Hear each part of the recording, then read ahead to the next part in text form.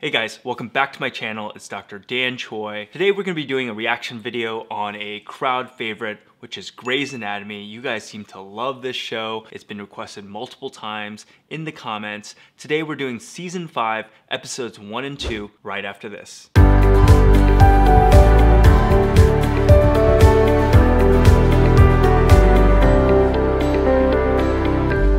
Alright guys, before we get started, I'm going to ask you one favor. Please smash that like button down below. It really supports the channel and also lets the whole world know who you think has the best doctor reaction videos out there. Just kidding.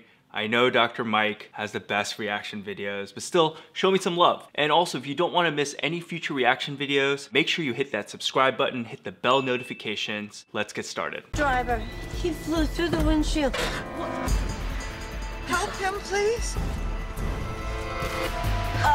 Yang, come around and help me. Get aboard, bring out a gurney and a sea collar. So this is not a good scenario. It sounds like the patient was in a motor vehicle accident and flew through the windshield and sustained a pretty high energy trauma. Now, the goal of any doctor when assessing any trauma at the beginning is twofold. Number one is to secure the airway, make sure that the patient's able to breathe. Number two is preventing any type of spinal cord injury, which is what Dr. Bailey is doing here. She's asking for a backboard to strap the patient to immobilize the patient. So if there's any unstable spine injury, when they transfer the patient from the car to the hospital bed, there's no movement that could further damage the spinal cord. She's asking for a C collar, which is a stiff collar that immobilizes the neck to prevent any type of unstable neck injury from getting worse and causing a spinal cord injury.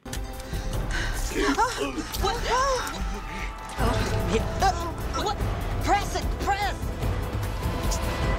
Alright, so uncontrolled bleeding is any doctor or surgeon's worst nightmare. And that's because the patient can bleed out quickly and become very unstable and die. In any kind of scenario, it sounds pretty crude here, press it, but this is actually the best and quickest way to get rid of uncontrolled bleeding, which is direct pressure to the site of bleeding. 45 arterial bleed, haven't isolated the cause. I got this. Okay, let's get him to trauma ward. Okay, wait, I'm holding pressure. I got bleed. this. I just need... Shit. Here, Dr. Bailey is pretty disappointed because her case just got scooped by Richard. This is what every surgeon lives for. She thought that she was going to take this patient to the operating room, save his or her life, but here, unfortunately, someone else took over the case. Usually, in real life, this doesn't happen because every hospital has a call schedule, and there's one doctor that's responsible for every patient that comes in, and they're responsible from the initial evaluation all the way to taking care of the patient in the operating room. But this could be a scenario where she's the resident and Richard here is her boss. I'm not sure if she's still a resident here. Unfortunately, if that's the case, she does have to give up the case to him. The disappointment is real. You've been in a car accident. You're at the hospital, but we're going to take really good care of you.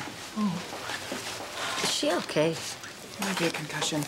I'm going to go order a CT to make sure it's nothing more than that. Alright, so Iz here is ordering a CT of the head, which is totally appropriate when there's any history of head trauma. And especially if a patient is demonstrating any kind of neurologic symptoms like headache or confusion, anything that's concerning for damage to the brain. And so Izzie is getting this CT scan, and what it'll be looking for is what we call a bleed in the brain that could be very dangerous and that would need emergent intervention right away. What kind of doctor are you? You're young. I'm an intern. Interns don't touch the face. The plastic surgeon touches the face.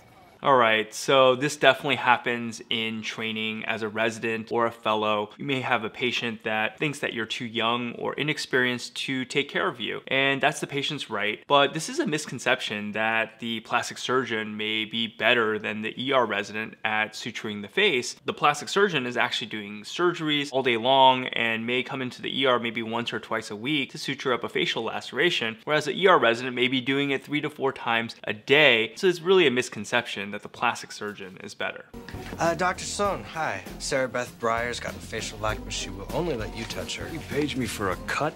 What kind of moron are you, O'Malley? Are you a special moron from the Isle of Complete and Utter Moron? So in surgical training, there's definitely a fine line between tough love and hazing. And unfortunately here, getting called moron a couple times, that definitely falls in the territory of hazing. Is totally unnecessary. MBC, tacking 160, BP 80 pow, decreased bilateral and breath sounds. What did you do? I didn't do it, he did. G.I. Joe traked him at the field before I got there. With a pen? You traked this guy with an ink pen? All right, so first let's talk about what a tracheostomy is. A tracheostomy is a procedure where an incision is made in the neck to access the trachea or the windpipe, and a tube is placed into the trachea to access that airway. It sounds a little crazy that this guy used a pen to do it in the field. He must not have had any other tools to perform this tracheostomy, so he did it using a pen. And I had to Google, has this actually happened? And it actually has. Now, I know that you guys give me a lot of heat in my previous Grey's Anatomy reaction videos because I said that this show is pretty realistic, and I get it. There's a lot of things that are kind of crazy with this show, including a pen tracheostomy. But if you actually Google this, this has actually been done. This one lady actually was eating at a steak restaurant, started choking on her steak, and lucky for her, she was actually at a steak restaurant where there were a bunch of doctors because there was a medical conference going on, and someone actually performed a pen tracheostomy on her and saved her life. So as much as you guys want to make fun of Grey's Anatomy not being realistic, this story has actually happened. Free fluid in the abdomen. Compressed skull fracture. He's also got decreased breath sounds bilaterally. This guy's getting an express ticket to the OR. Let the chief know. Can I scrub in? Fine. Surgeons are interested in scrubbing into the case. That's what Christina is thinking about. This patient sounds pretty unstable. He has, number one, free fluid in the abdomen, which could be a sign of trauma to various abdominal organs like the liver, pancreas. There could be an artery that is supplying the liver that could have been injured. Number two, Dr. Shepard actually notices that he has a depressed skull fractures, which should be a sign of major trauma to the brain. Number three, Dr. Hahn notices that the patient has decreased breath sounds. So what this is a sign of is a traumatic pneumothorax, typically. How that occurs is there's air in the pleural space that actually pushes down the lung and causes it to partially or completely collapse, and the patient can't breathe when there is a pneumothorax. And what's sort of inaccurate about this is that typically you wouldn't take a patient to the operating room for a pneumothorax. You could actually fix that right there and then in the ER with a needle and subsequently using a chest tube to decompress that air. Is very easy to do in the emergency room instead of taking him to the ER, which would actually further delay what he needs to treat that pneumothorax. So, you know, Grey's Anatomy got it wrong here just a little bit. You traked a man in the field using a ballpoint pen. That's all I had on me. What? It's not like I didn't clean it off with fresh snow. That's awesome. That's true. He did the best he could. It's not exactly sterile to use a pen, but at least he cleaned it off with snow. I love Alex's reaction here. That's awesome. Spine's crushed from C6 to T1, impinging on the cord. Yeah, we need to go in and try and relieve the pressure on the spinal cord. With this kind of injury. People don't walk again. So here, this is a situation that I see commonly as a spinal surgeon, which is getting called to the ER for a spinal cord injury. And Dr. Shepard here talks about how C6 to T1 is crushed, and that's where the spinal cord runs. It's the junction between the neck and the back, and the bones are pushing down on the spinal cord, causing injury. And this needs emergent surgery, and the type of surgery that you need is to decompress the bones around the spinal cord to take the pressure off the spinal cord. And this needs to be done as soon as possible. Betty Kenner, closed head injury from the limo wreck.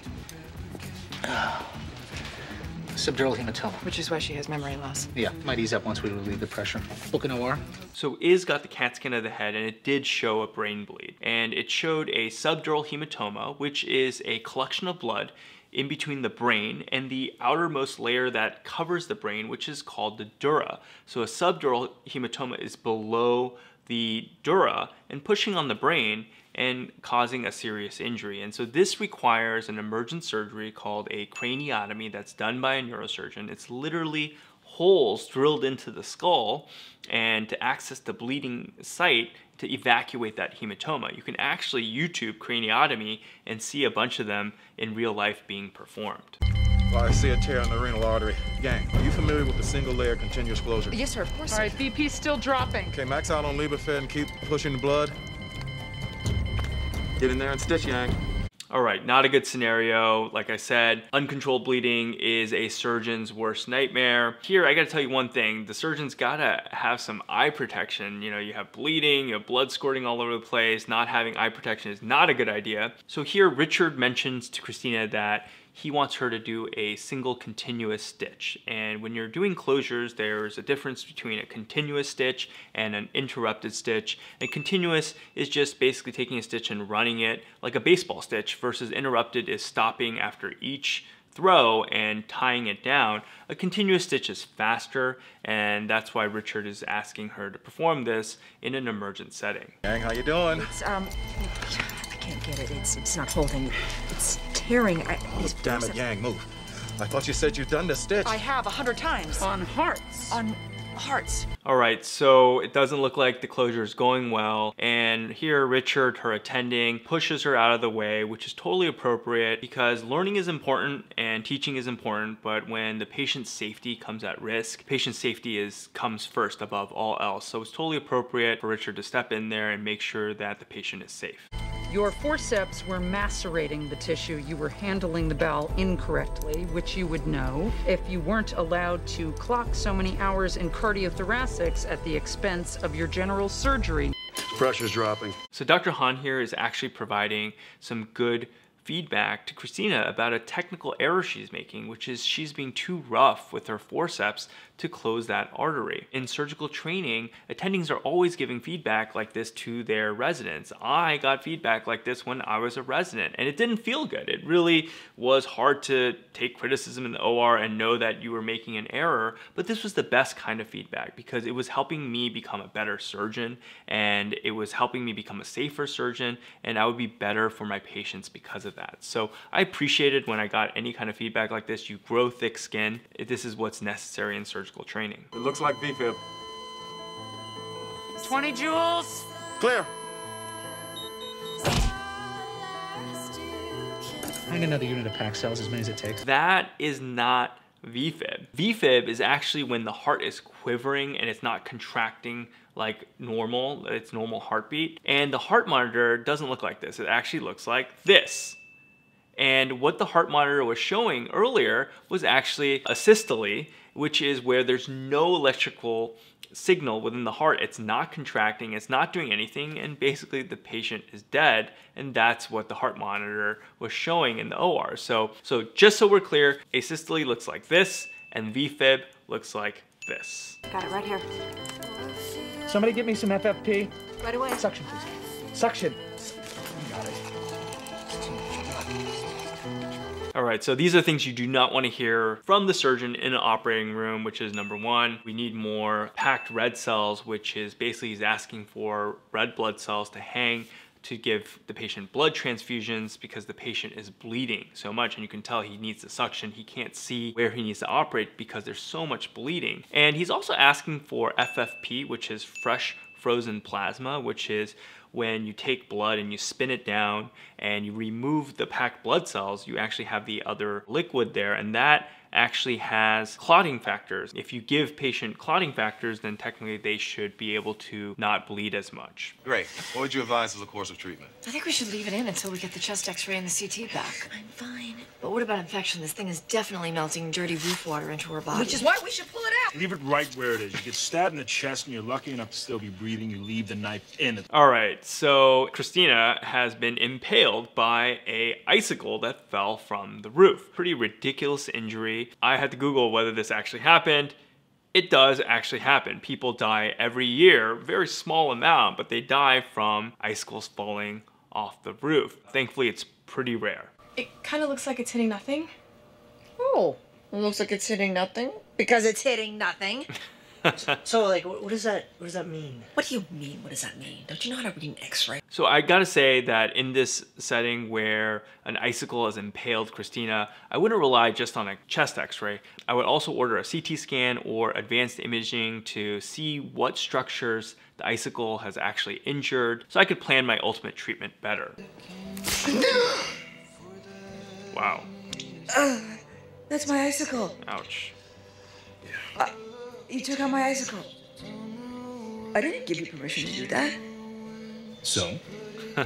All right, so I definitely wouldn't recommend this, taking out this icicle in the emergency room. This usually should be done in a more controlled environment, like the operating room. The patient would be sedated or under anesthesia. To do it in a sterile environment, like an operating room. Also, you need to get patient consent. You need to let the patient know what you're doing. You don't want to surprise them and just pull out the icicle like that. That definitely would not happen in the hospital. Or my surgical skills. No, we'll never know. What's going on? Philip can wiggle his toes. Here, a little bit of a happy ending. I know this whole episode was pretty gory and doom and gloom and nothing's going right, so at least we have a happy ending here. It looks like Dr. Shepard's surgery on the spine was effective to some degree, and the patient is moving their toes. So that spinal cord injury, the crush injury that happened at C7 to T1, if the patient is moving their toes, it means that the connection from the brain through the spinal cord to the feet is actually working. So there is a good chance, hopefully, that this patient's going to walk. Oh, say it. Don't make me say it. Please say it. Say it for me, even though it's technically not true yet. We made a man walk. We made a man walk. All right, so this is a nice happy ending to this episode. I gotta tell you that even being a doctor, there's always the tough moments and the challenges, but this is what keeps bringing us all back, which is being able to use your hands or your mind to intervene and to help patients and to save their lives or to help them walk again. And this is really what gets me up in the morning and what I love about being a doctor. So Grey's Anatomy is totally accurate in terms of this. All right, guys, so thanks so much for watching today. And please, please, please, if you enjoyed this video, smash that like button down below. If you don't want to miss any other future reaction videos, make sure you hit the subscribe and bell notification. As well, please leave down below any episodes or shows in particular that you want me to react to in the future. I take those comments seriously. Thanks so much for watching, and I'll see you on the next one.